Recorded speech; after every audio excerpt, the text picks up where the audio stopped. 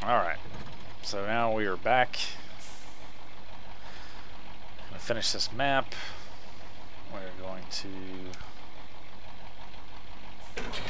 top him off as we pass by. And we're just going to be a pilot vehicle now for this other truck to just get through this swamp back to the main road.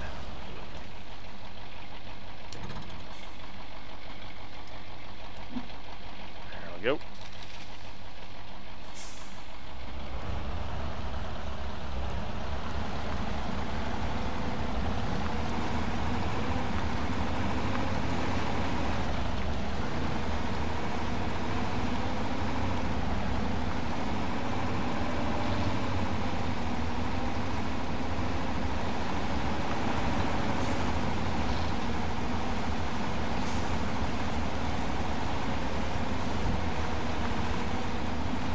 How do you take damage?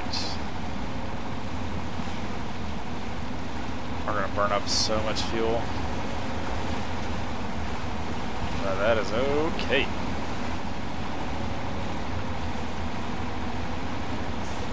So definitely going to be playing some multiplayer with SnowRunner. Join the Facebook group.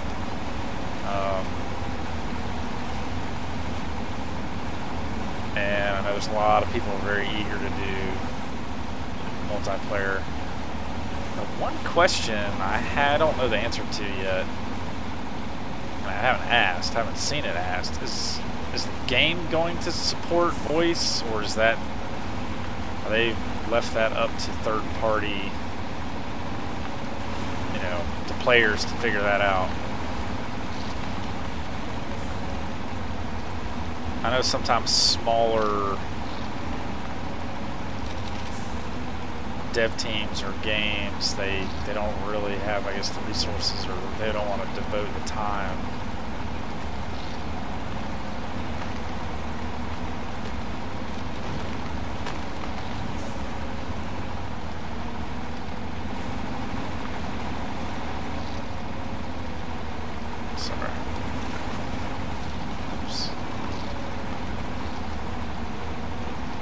So it'd be interesting. It'd be nice if it was just included in the game, because TeamSpeak servers, somebody has to pay for them. I don't know if I've never done voice chat on Discord, so I'm not sure how that works. Okay, so we're going left. This is the main drag here.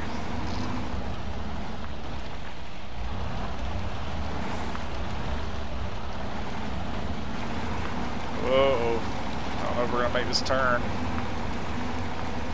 Get that tree down. Oh dear.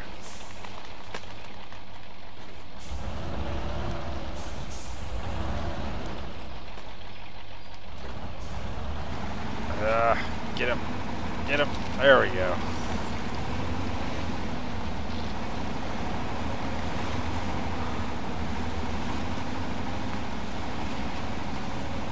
Alright, I'll start paying attention to where I'm actually driving now.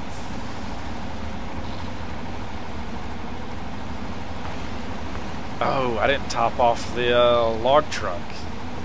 He's gonna run out of gas. For sure.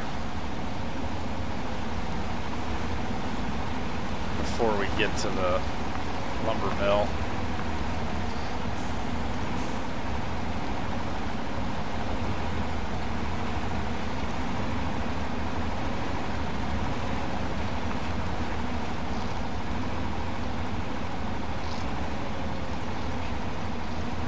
Let's see how far along we are.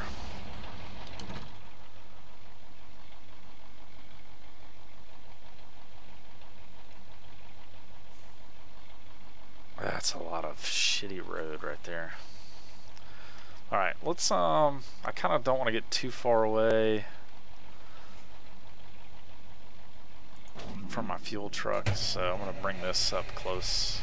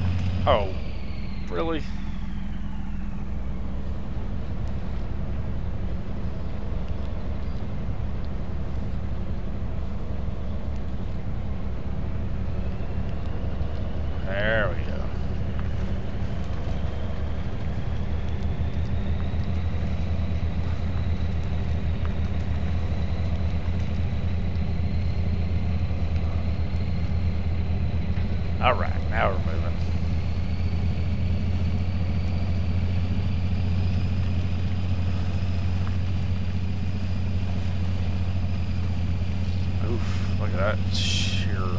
I definitely went the right way. I didn't actually look left the last time we made this turn, but right was definitely the correct answer. See, dangerous water level. Like, do you guys see how high the engine is on this truck?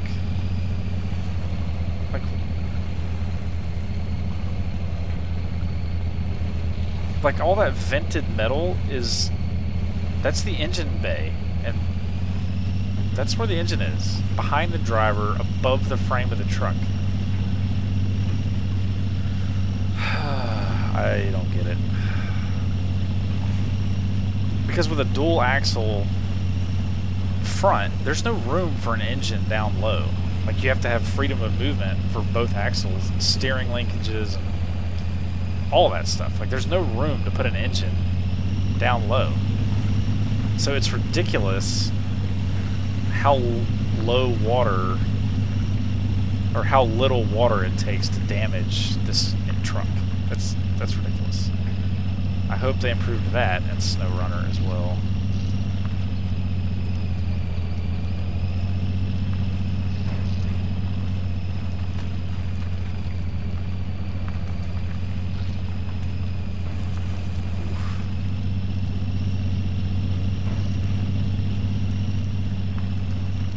Trailer view.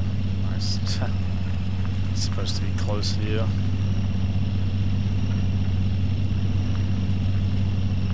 Alright.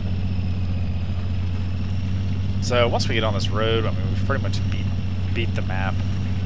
Because I've got pretty much a fuel... I think it's trying to say full and fuel in the same word. I have a full fuel truck, you know, pulling the other log trucks, so it's not like I'm going to run out of fuel. Pretty much have a main, although very muddy, road to get me to the lumber mill, so pretty much wrapped up this map. The wind's in the bag, so it's just a matter of getting there now.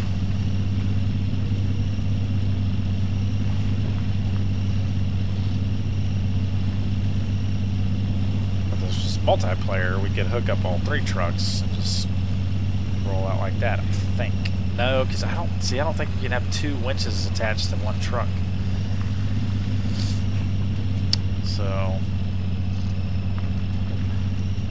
So, you know, this is kind of a farewell to MudRunner, and one of the biggest things I was just noticing as we look, we have kind of a long view here, is the fog. SnowRunner's draw distance is much greater than MudRunner, and the skies, depending on weather, can be clear for miles, and it doesn't have a washed out look to it. There's so much more color and contrast. Just that alone makes it look like a better game. I mean, even if you took this engine and this game and just, you know, upped the color contrast and got rid of the fog, it would look better. So, you know, SnowRunner is definitely going to be a much more visually appealing game. And it'll, you know, and there's certain weather conditions it'll look dreary and foggy, I'm sure, but it's not going to look like this all the time, where it's just incessant fog layer or haze.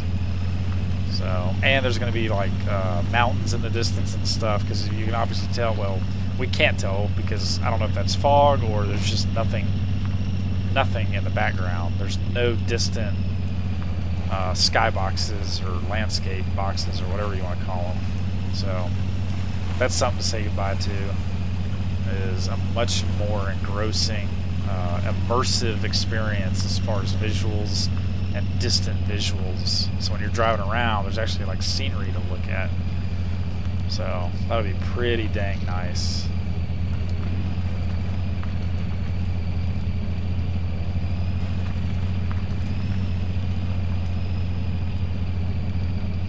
Let's see. I think I'm approaching the lumber mill. Let's get out of this mud hole and then we'll check. Well, it's about halfway. Wow.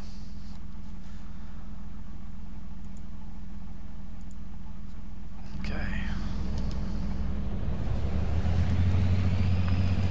So that'll be something, you know, that'll be something to say goodbye to, is the drab, dreary atmosphere of MudRunner and spin tires. SnowRunner is going to be so much better looking.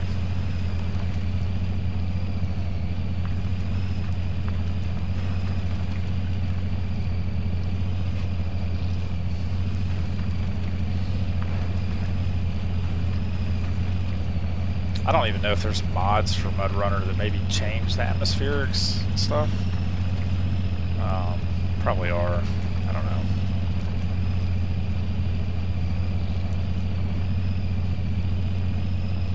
Oh, you know what? I haven't looked. Do they have this truck in SnowRunner? This is like, you know, this is like this is the big boy, you know, like the beast of MudRunner. And I hope it's in SnowRunner, or an approximation. Well, no, I kind of know the exact truck is. Let's look at that. I know they got that new, what's it called? The Antarctic truck? Something like that? Alright, well, we're basically at the lumber mill. We don't have to care about fuel anymore. Let's just go whole hog. 8x8, engage. And see, I love, you go through the water and it cleans your truck off. It cleans your tires off. You can see the mud fall off the tires when you go through the water. That's just good shit, man. That's like something that's never been seen in games before this, that I'm aware of. And see, look, then they get dirty again.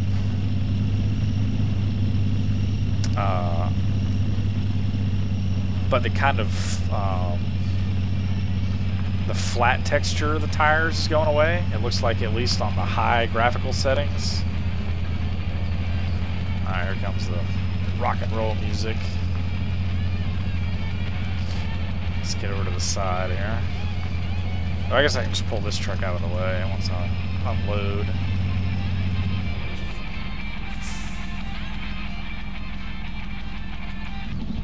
There we go. Oh, look how quick it accelerates now. Heck yeah. Alright. See, it shows the engine that high. Like, I don't understand. Oh, God, I hope they fix that.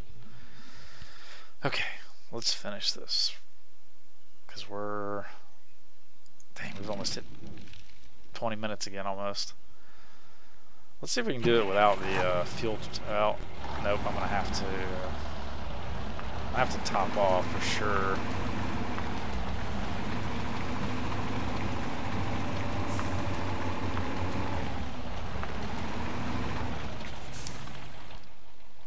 Oop.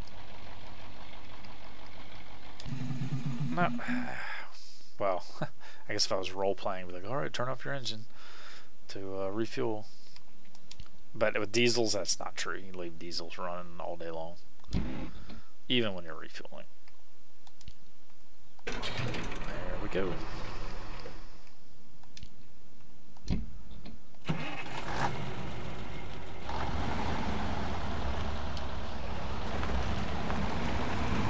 Let's see if we can make this an auto, all-wheel drive.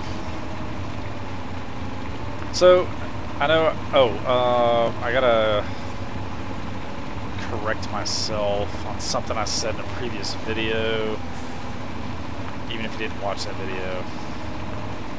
I said you can blow up your engine by shifting up into high gears in low range on a truck, and that's not true, because your engine actually,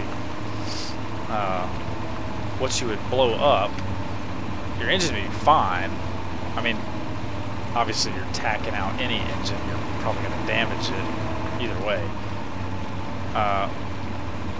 What will blow up first is actually the transfer case, or your transmission will blow up. Well, the transfer case will probably blow up because basically you would be spinning the input gear at incredible speeds, and it's reducing that down. So like,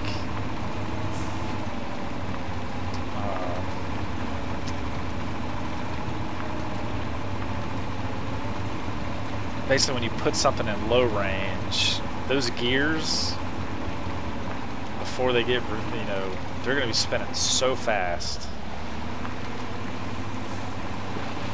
that you probably blow up your transfer case, not your engine. Now, I mean, yes, obviously it's, you can max out your motor, and depending on your gear ratio, you know, you're still only going like 10 miles an hour, maybe, if that. They actually have like low range competitions. I think I've seen them in Europe, where basically you have to floor the truck or tractor, and the slowest vehicle wins. Like, so it's pretty funny. No, I'm not there already, right? Not even close. Nope. Oh, here we go.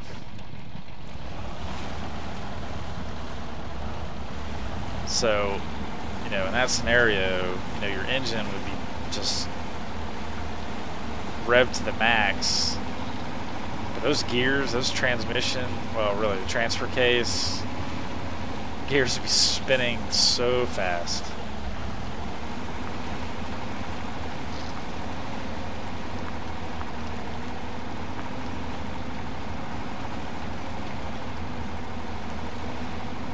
So, okay, so is this where, hey, smooth shifting to high here, nice. Look at that, she's moving too. See, I don't understand how this gear system works. Like, I kind of get the low range with 3 selections. It's like, okay, your transfer case is in low, and we'll give you access to your first 3 gears. You know, so we're still going to limit your speed. And you are in low range, but you can still get up to 3rd gear, let's say. But then there's 1 plus, which is that like your, I don't get it. Yeah, to see them are stalling out. So then it makes me think, oh, well, you're not actually in low range. You're switching into high range. But I don't know of any 4x4 system where you can switch from low to high on the fly. Like, that would blow the motherfucker up.